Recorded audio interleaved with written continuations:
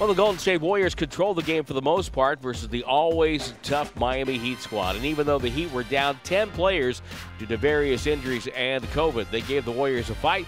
Warriors prevailed by 7 to move to 29-7 on the season. That is the best record in the association.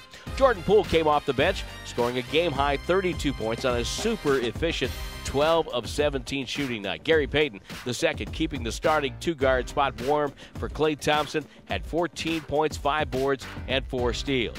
And how about the stat? 78 assists over the last 2 games. 78 for Golden State, 39 in the game tonight.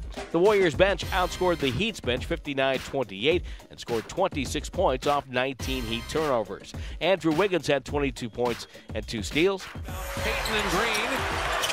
And Wiggins, Air Canada. Draymond Green handed out 13 assists and had 4 blocks, 701 for his career. Otto Porter Jr., 10 points and 5 boards for Golden State.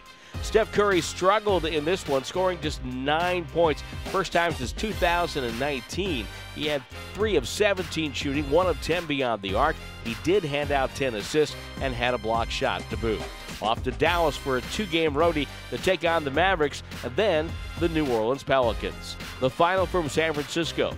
The Warriors 115, the Heat 108. I'm Tim Roy, and that is your Verizon Game Rewind.